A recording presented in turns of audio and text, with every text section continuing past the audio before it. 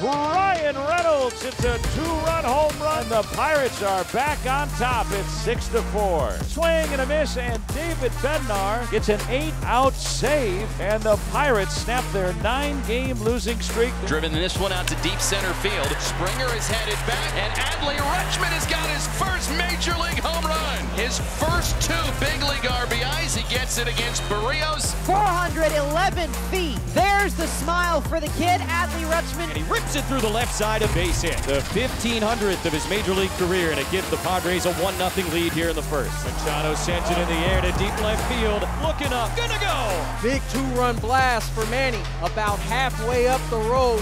Phillies down to their final out. Here in the bottom of the 9th inning, down 1-0. He did it!